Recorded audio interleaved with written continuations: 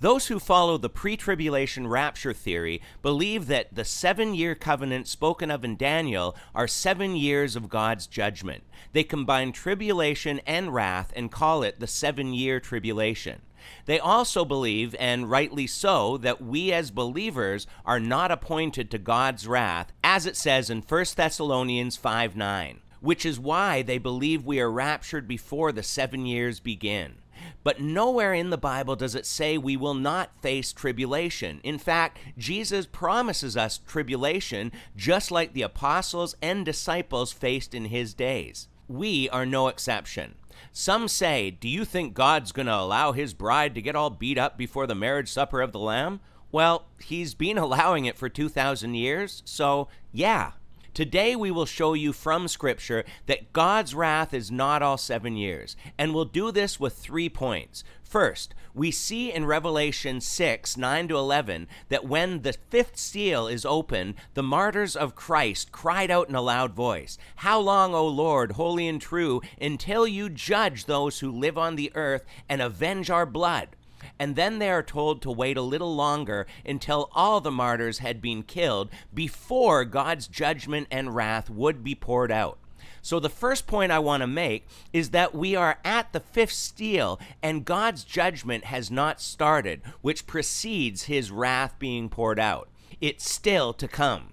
Neither the judgment or wrath of God have started yet, so it most certainly did not start at the beginning of the 7 years. Second, we see in Revelation 14:9 that the 3rd angel says that those that have taken the mark of the beast will experience God's anger and wrath. So if the wrath of God had already started before this verse, that would mean people were already experiencing it. So the wrath of God must take place after this angel speaks, the 3rd angel, because it's a conditional statement saying that if someone takes the mark, then they will experience wrath. It couldn't have taken place earlier in Revelation, for example, during the 4 horsemen.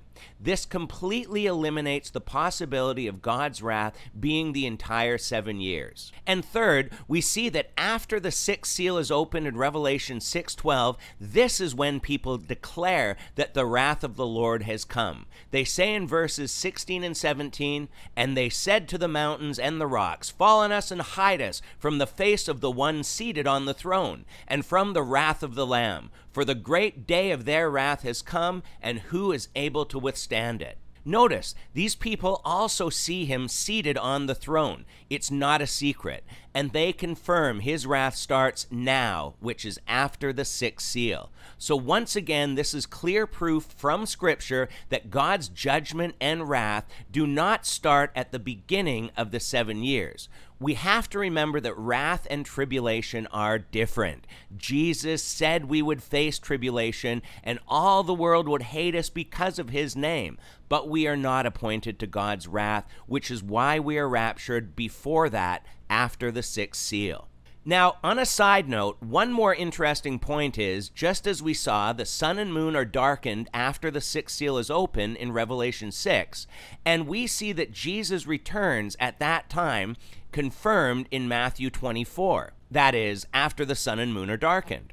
This is not his second coming because that's impossible to happen after the 6th seal. It happens at the end of the 7 years. The interesting thing is that the day of the Lord, which is when God's wrath starts, also starts at the same time, as we see in Isaiah 13:9-10. It tells us that the sun and moon are darkened first in verse 10. We see this again in Joel 2:31. So Jesus gathers the elect after the sun is darkened and the moon turned to blood, and the day of the Lord starts after the sun is darkened and the moon turned to blood. I think this shows clearly that the day of Christ and the day of the Lord are the same day, and that's after the 6th seal. Believers get raptured, and God's wrath starts shortly after, as we saw confirmed at the start of this video.